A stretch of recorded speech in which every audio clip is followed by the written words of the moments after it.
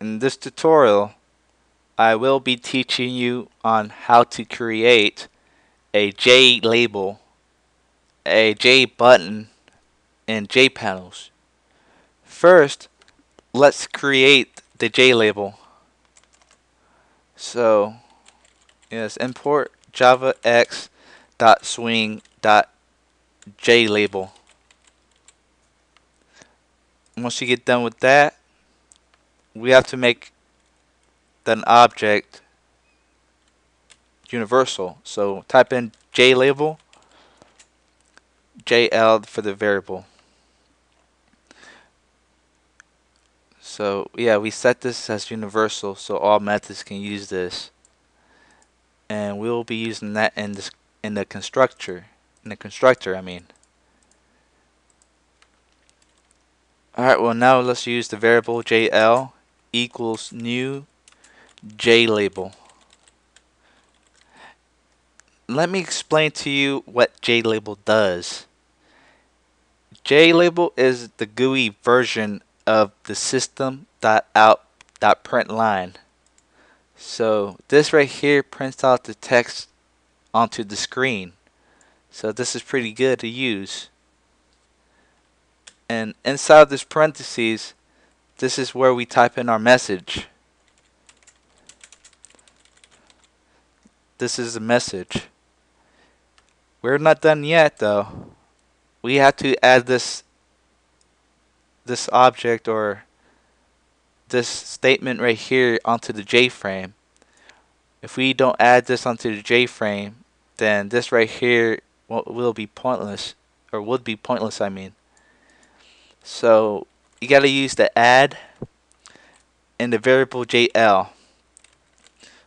So this right here tells Java that we want this message to be added onto the JFrame, meaning the window of the program. So let's run this,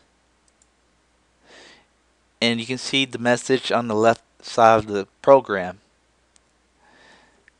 If we use JPanel with the message, then we could tell Java that we want this message somewhere else, like on top or bottom. But we'll go over that later. Now let's work on the JButton. We also gotta import a library in order to use the JButton as well.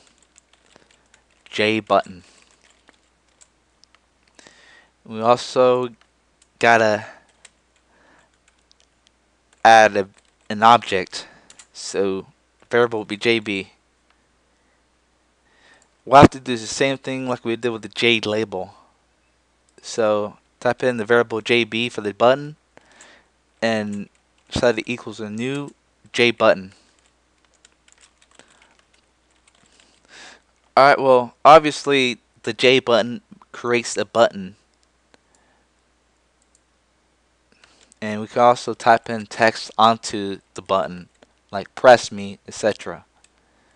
Or you could add an image onto this button. But for now, let's just add a text onto the button. And that's going to be press me. Press me. And we also got to add this to the JFrame. JB. This right here will look weird without the JPanel, and you'll see. So here you go. As you can see now, the whole screen has been taken over by a button. And this looks weird. And we do not want that. So we have to make the JPanel in order to fix this. Alright, well now let's import the JPanel library so we can use it. Java x.swing.JPanel. Okay. We also got to make an object for the JPanel. JP. And let's make this on right here. Let's use a variable and set it equal to the new JPanel, and you don't have to have you don't have to add any text inside of this parentheses. Instead of adding this message onto the JFrame, you'll be adding this on the JPanel, or JP dot, because we were using the variable from the JPanel, JP. And JPanel is basically like a table that keeps information like this right here, for an example. We can also tell the JPanel to where to be positioned at. So this is a good thing to have JPanel.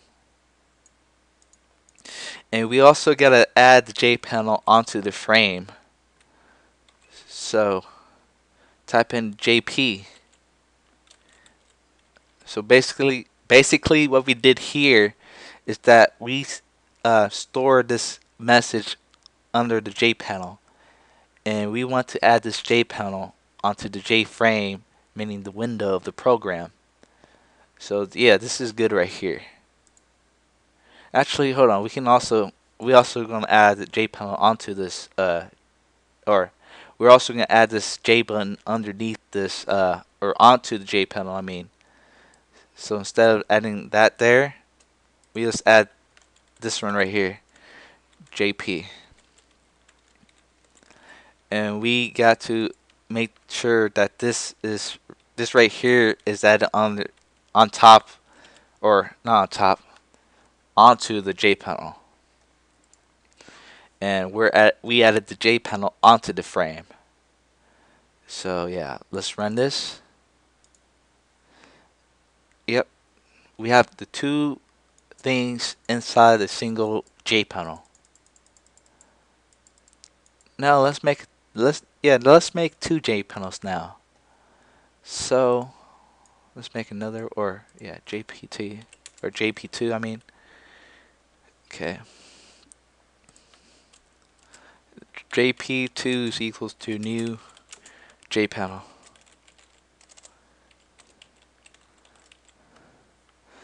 Again, we don't have to add anything inside of this parentheses. And then now change to JP1 to JP2 because we want this button to be added onto the second JPanel. And we want to add JPanel 2 onto the frame of the Java program. And we gotta make sure that we have another add function for the JPanel 1, so we can add the first JPanel also on the JFrame Java program. Alright, well, everything looks good, so let's run it and see what happens. Yep, you can see two JPanels onto each other. So we had to move one of those JPanels on a different position. So when you add the JPanel to the JFrame, we also can add information to Java by saying that we want this panel to be positioned somewhere else. So use this syntax, border layout, and then dot, and let's use south. And what south means is that we're going to place the button on the bottom of the JFrame. So you'll see what happens right now. See, we have two different JPanels on a different position. On different positions, I mean. So yeah, that's pretty good.